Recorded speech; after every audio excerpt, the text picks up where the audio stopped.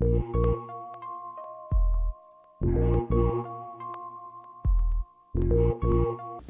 right, one more from math.com. Yeah, what are we doing? We're solving linear. Right, that's up the form with that guy down there. I wanted to do an example with some trig. Sure, getting tricky with it, na na na na na na. Here what are we doing? We're identifying our p of x and our q of x, because this is the form that we've been using to solve these linear differential equations. Yeah, so we're finding our integrating factor. Right, how do we do that? We integrate e to the integral p of x dx. Great. And then upon doing that, we find that it's e to the x. Oh boy. Now we're going to take our integrating factor and we're going to multiply it by our linear equation. Why? Because this is going to make it exact, and then we can integrate it with respect to a variable. Okay, so then we go through and we integrate that side. We see over on the left-hand side, we have the derivative of that product. Oh man, I hope he shows me how that goes. And then on the right, we're going to have e to the cosine. Integrating both sides, great. Get out the way. On the left side, when we integrate the derivative, yeah, we have the function. Let me show you how to integrate that. Yeah. Okay, so I told you I was going to show you how to integrate this. What? E to the x cosine x. Well, we see here, this isn't a u sub. This is by parts. So we need to break it up into its parts. Here I'm going to let u be e to the x. Okay, that makes dv the cosine of x dx. What are we going to do with this? We're going to find our du, and we're going to find our v. Why are we doing this? Because we need this form. Sure, the integral of u dv is equal to uv minus the integral of v du. Okay, now let me put my pieces in there. Sure, my u is e to the x. My v is sine x, so that goes there. Minus this integral, e to the x sine x dx. Here again, we got to go parts. Yes, which part?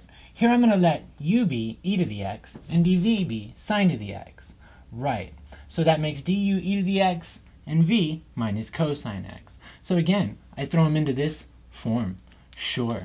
What do I have here? I have this minus is on the outside of that integral. It's coming from, no it's not. That's from v, sure. So get rid of that. Yeah. So what is this? This is v u minus the integral minus u dv? Sure. V du. Okay, now that we got that all straight, minus and minus is gonna make plus. And that's what brings me up here. Sure. So now I'm gonna take it to the top.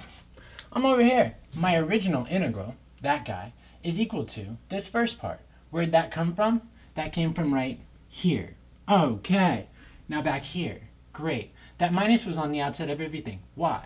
Because it came from here. Okay, we found out what this integral was. It's this stuff down here. Okay, so I'm putting it right back up there. Yeah.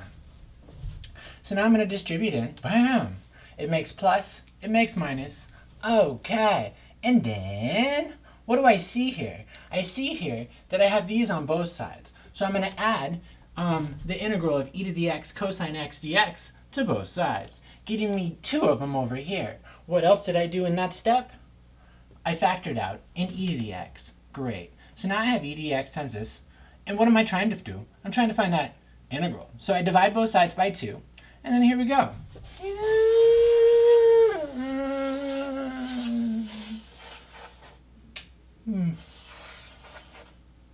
Needs water. Let's get rid of this. Okay, now that I've showed you how to integrate both sides, right, let's integrate that right-hand side. Yeah. So he writes it up there, right? One last step, we need to solve for y. So y, because we want our function in terms of x for y. Okay, here we go. And that's for y. Great. So then he goes and he divides both sides by e to the x. Hence on the right-hand side getting e to the minus x. Yeah. And he adds the c, the constant of integration, Finish him. One other form. He wants to go ahead and distribute that function in there. Right, right. And he does, getting rid of the EDX on that one side. And he has that constant, squeeze it in there. And he's done.